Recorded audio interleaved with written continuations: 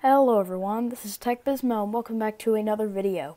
In this video everybody, I'm going to be doing a top 7 Linux distros for 2018 to use in 2018. So yeah guys, let's go ahead and get started. The first distribution that I have is Linux Mint. The desktop environments that Linux Mint uses is Cinnamon, GNOME, KDE, Matei, and XFCE. This distribution is a very out-of-the-box distribution. It's very easy to use. It's more for the beginners of Linux. However, it is my favorite Linux distro, and I'm more of an intermediate user of Linux. Not really a beginner, but I have some experience with Linux. But Linux Mint has always been my favorite distro. Cinnamon has always been my favorite desktop environment. Yeah, despite the fact that I use Karora, XFCE every day, I just like to use something different sometimes. So I'm just going to read all these descriptions. So I've already told you a little bit about this one. It has support. The architecture support is i386, x86, and x64. This distribution is based on Debian, / Ubuntu, LTS. The OS type is of course Linux. And yeah, so I'm going to go ahead and read this description. Linux Mint is an Ubuntu-based distribution whose goal is to provide a more complete out-of-the-box experience by including browser plugins, support for DVD playback, Java, and other components.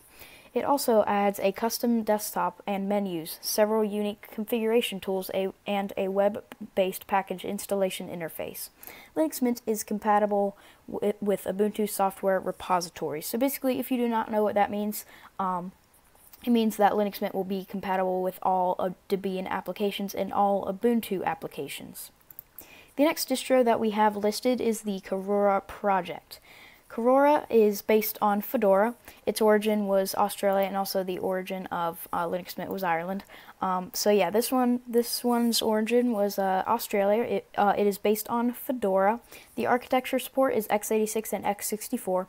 Desktop environments are Cinnamon, GNOME, KDE Plasma, Matei, XFCE. And the category is beginners, desktop, and live medium, and I did not go over the categories on this one. This one is beginners, desktop, and live medium as well. Yeah, and here is the description. Karora was born out of a desire to make Linux easier for new users. While still being useful for experts, the main goal of Karora, The main goal of Karora is to provide a complete, easy-to-use system for general computing. Originally based on Gentoo Linux in 2005, Karora was reborn in 2010 as a Fedora remix with tweaks and extras to make the system just work out of the box. So yeah, I would call Karora project the Fedora that works. I actually did not make that up. Switch to Links made that up, so I will leave a link in the description to his channel. Yeah, he made up the joke that Fedora is the Karora that works. That's why I don't.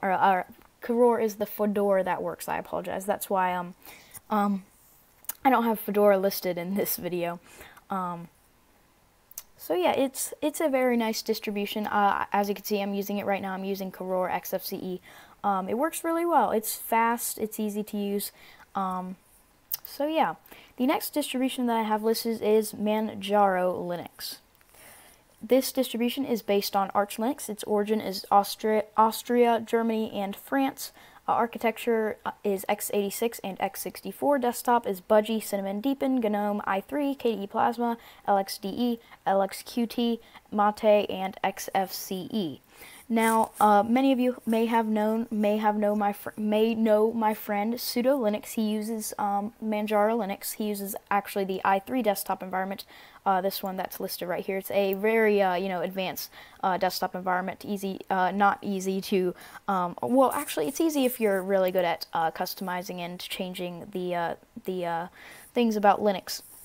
It's a really advanced desktop environment for Linux. So the category is desktop and live medium. As you see there, there is no, beginners like it says here, because this is more of a, experienced Linux user desktop Linux distribution. I apologize. That's one of the main reasons I don't really use it, because I'm not really a super great user, a super great Linux. I'm not a very experienced Linux user like sudo Linux is. That's why he uses this distribution and the i3 desktop environment. Manjaro Linux is a fast, user-friendly desktop-oriented operating system based on Arch Linux. Key features include intuitive installation process, automatic hardware detection, stable rolling release model, ability to install multiple kernels, special bash scripts for managing graphics drivers, and extensive desktop configurability. Manjaro Linux offers XFCE as the core desktop options. And as you know, guys, XFCE is my second favorite desktop environment, which is what I'm currently using in Karora, as well as a minimalist net edition for more advanced users. As you see there, keyword advanced users. Community supported GNOME 3/Cinnamon and KDE flavors are available. Users also benefit from the supportive and vibrant Manjaro community forum. So basically, in Manjaro, you are actually the community is actually able to create or add a desktop environment to this distribution. So yeah, say something like LXDE didn't exist with Manjaro. You know, you could program that and add it to Manjaro. I think as long as they approve it and the community approves it and stuff. So yeah. So yeah, it is a good distro, but I don't use it because, you know, it's just not a distribution for my taste. The next distro that I have is Ubuntu.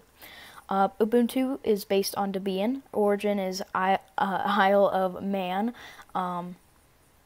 Architecture is ARM HF i686 PowerPC PPC64EL S390X x86 x64.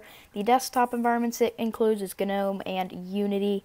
The category is beginners, desktop server, and live medium. And here is the description. Ubuntu is a complete desktop Linux operating system freely available with both community and professional support.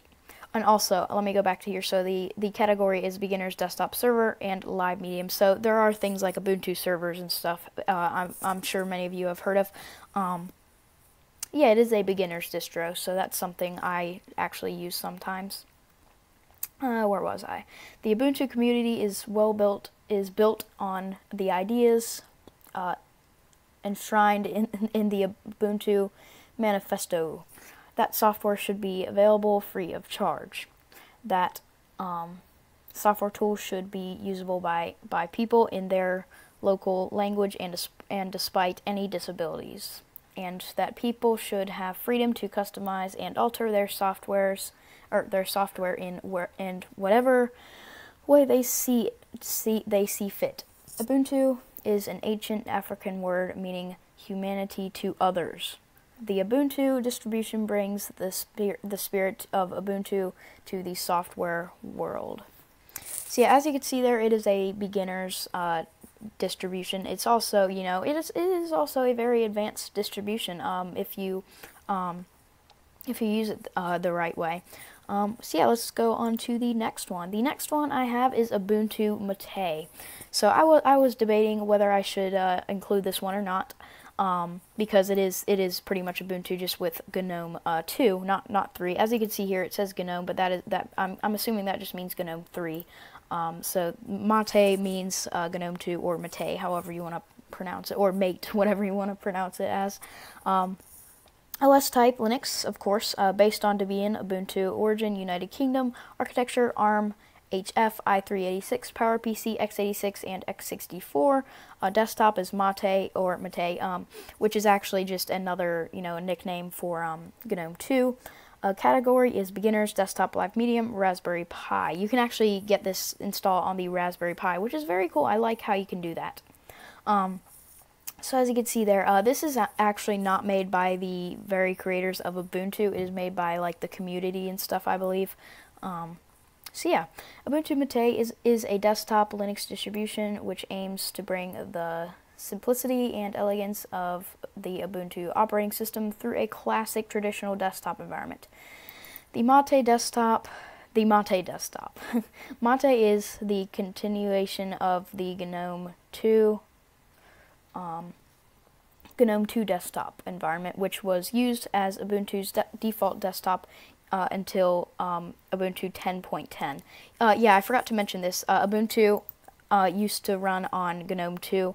So yeah, I guess it could count as GNOME 3 and GNOME 2, because Ubuntu, like, you know, the older versions of Ubuntu, like 9.10, you know, stuff like that probably would have run on GNOME 2.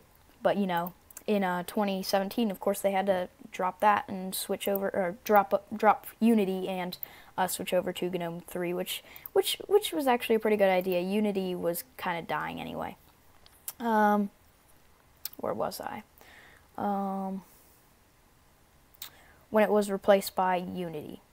The project began its life as an Ubuntu remix, but starting with version 15.04, it was formally accepted as an official member of the Ubuntu family of Linux distributions.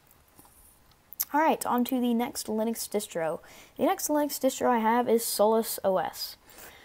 So based on independent, this is its own distro. It's not based on anything. Origin is Ireland, just like Linux Mint, as you can see there. Architecture is x86, x64. Desktop is Budgie, GNOME, and Matei. Category is desktop and live medium. It is not much of a beginner's distro, even though I did use it for, I think, a month or so.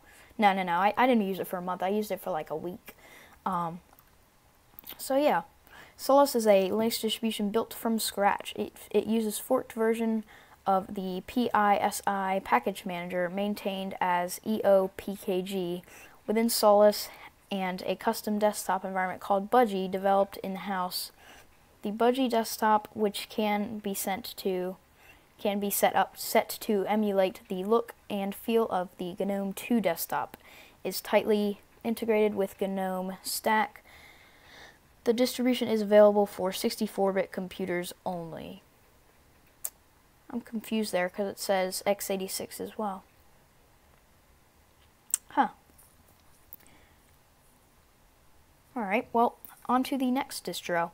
Yeah, this, despite the fact that it doesn't say that it's not a beginner's distro, it's actually pretty good as a distro that you could use, you know, if you are, I wouldn't actually say beginner to Linux, but kind of new to Linux, just being introduced to it.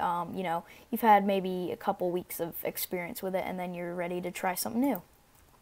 The last distribution we have is MX Linux, and also I'm not doing these in ranks, but what I'm going to do, I will leave, I guess I'll just ask you guys what distribution you guys like the most. Just rank them in order.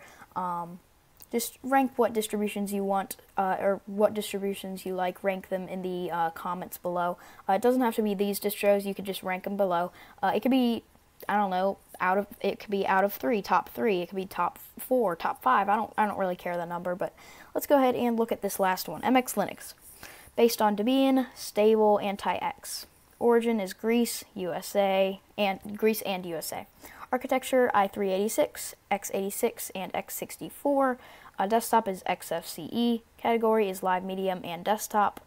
And it says MX Linux, a desktop-oriented Linux distribution based on Debian's stable branch, is a cooperative venture between the anti-X and former MEPIS Linux, MEPIS Linux communities.